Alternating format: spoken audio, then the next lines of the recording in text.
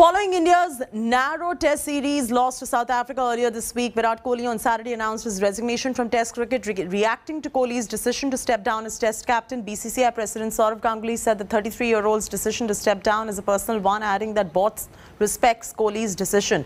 Ganguly also lauded Kohli and said under Virat's leadership, Indian cricket has made rapid strides in all formats. However, when India today questioned Ganguly about resignation, he evaded the question. Kohli's longtime deputy Rohit Sharma said that he was shocked about this decision. Indian opener Rohit Sharma also congratulated Virat Kohli on his successful stint as Indian Test captain for 7 years.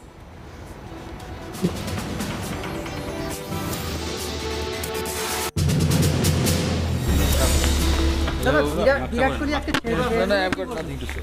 Virat aapke chhede diye. Ini kichu bolbe? Virat Kohli chhede diye. Kichu bolbe? We respect his decision. I mean, he decided to, quit the Test captaincy. So we respect his decision because we should respect, whatever a player thinks. So that's why we respect that, and his contribution to Indian cricket has been immense. And as a Test captain, he got us maximum number of victories. So that way, if you see that he was the most successful captain, so we all respect for that. And I hope and I think that he will continue to, contribute as a player in Team India. Virat Kohli dropped a bombshell and announced his decision of stepping down as India's Test team captain. Former Indian skipper took to social media, said everything comes to a halt sometimes. Test captaincy for me halts now. Virat's decision of quitting his Test captaincy comes a day after India lost the Test series to South Africa. Here's a report. Millions of fans in disbelief. Virat Kohli, in a surprise move, has stepped down as India's Test team captain. Former Indian skipper took to social media and announced his decision to let go of the red ball captaincy. In his emotional note, Virat said it's been 7 years of hard work, toil and relentless perseverance to take the team in the right direction. Kohli added, I have done the job with absolute honour and left nothing out there. He asserted, everything has come to a halt at some stage, and for me as Test captain of India. In the post, Virat thanked Ravi Shastri and MS Dhoni for their unconditional support and belief in him. Virat's decision of quitting Test captaincy comes a day after India failed to conquer the final frontier and South Africa clinched the series 2-1. He talked often about how good he was when he first came to New Zealand as a genuine swing bowler. Kohli's performance as Test captain is quite remarkable. He is one of India's most successful Test captains. Under Kohli's captaincy, India has played 68 Test matches and won 40 of them. The winning percentage stands at 60% approximate. Within a few months, Virat has stepped down as the captain of ODI, T20 and now red ball cricket. Virat has been at loggerheads with the BCCI for several months. In an explosive press conference last month, Kohli revealed that he wasn't asked to reconsider his decision to give up the T20 captaincy.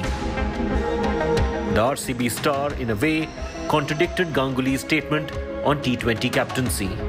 The BCCI chief said he asked Kohli not to quit as captain. Right after Kohli's statement, Ganguly refused to make any statement on the saga and said, leave it to BCCI. With Virat quitting the Test captaincy, one thing is for sure. The Test team will be going under a major transformation. Is it time to appoint a young blood as the Test captain? Or go with a safer option and choose a senior to lead the team? Bureau Report, India Today.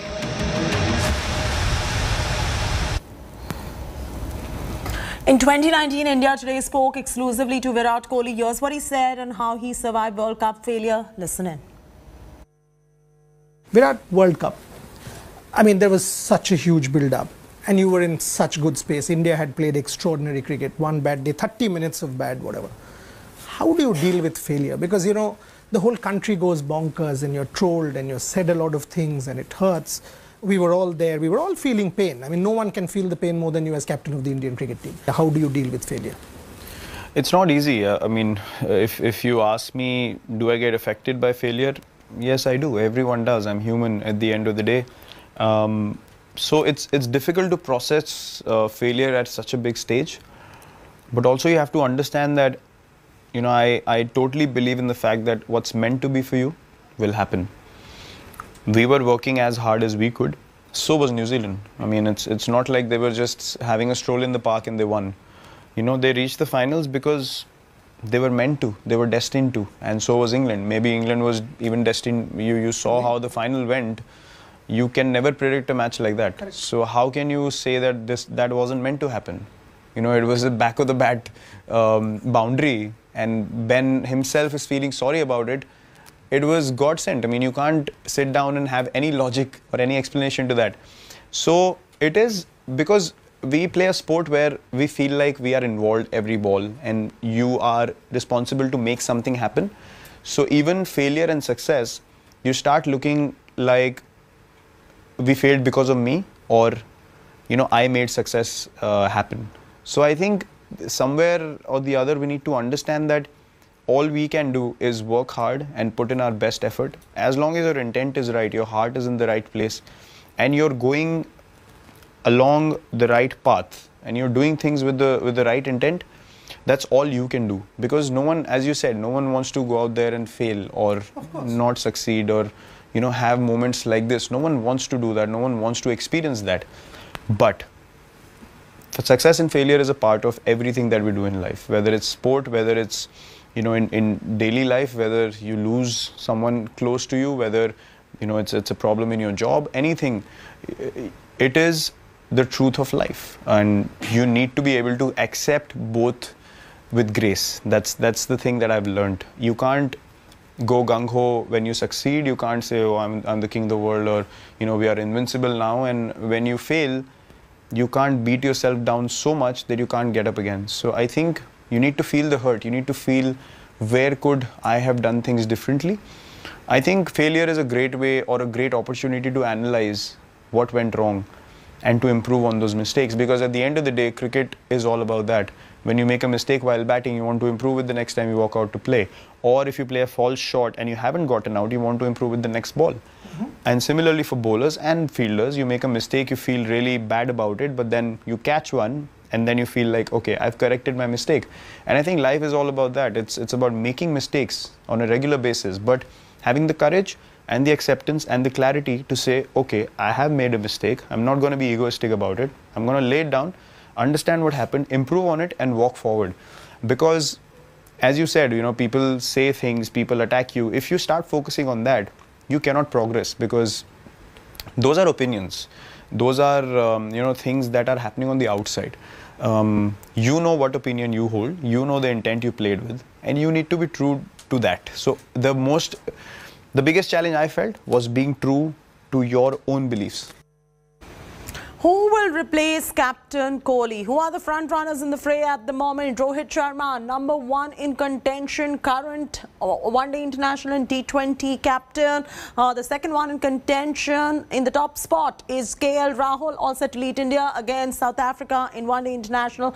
Then we've got contender number 3 as well, Jasprit Bumrah, vice captain for South Africa one-day international series. These are the 3 top contenders in the fray, so all eyes on these 3 now. The decision that left millions of fans stunned. Soon after Virat Kohli announced that he will step down as the captain of the Test squad, former cricketer Sunil Gavaskar said that unlike others, he wasn't too surprised with the announcement and even picked his choice of captain to take over from Kohli. Listen into the excerpts of this exclusive interview. Just wanted to know, Saibai, in terms of now you'd have to look for a new Test captain.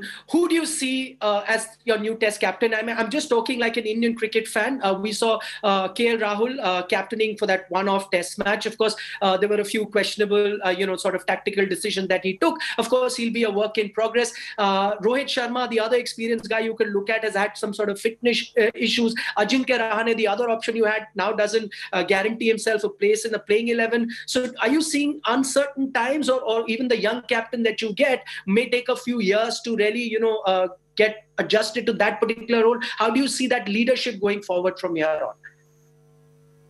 It's going to be quite a debate as far as the selection committee is concerned as to who should be the person who should be taking Indian cricket forward.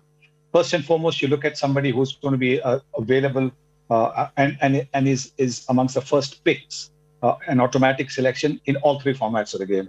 And once that happens, then I think the job becomes a lot easier. If you ask me, you haven't asked me, but I'm still saying I would look at Rishabh Pant as the next India captain. And for one reason only. Just like when Rohit Sharma was given the captaincy of Mumbai Indians, when Ponting stepped down and Rohit Sharma was made the captain, look at the change in his batting after that. Suddenly, the responsibility of being a captain meant that instead of playing those beautiful cameos of 30s, 40s, 60s, he was scoring hundreds, 150s, 200s. And I think that sense of responsibility given to Rishabh Pant will make him score many more of those wonderful hundreds that we saw, like the wonderful 100 we saw at the Newlands a couple of days back. Mr. Gavaskar, you're making a huge point there. You're claiming that Rishabh Pant, at the age of 24, wicketkeeper batsman, is ready to be the next India captain already. Yes, I'm saying that. Tiger Patodi was captain at the age of 21 under adverse circumstances when Mr. Nari contractor got badly injured. But look what he did.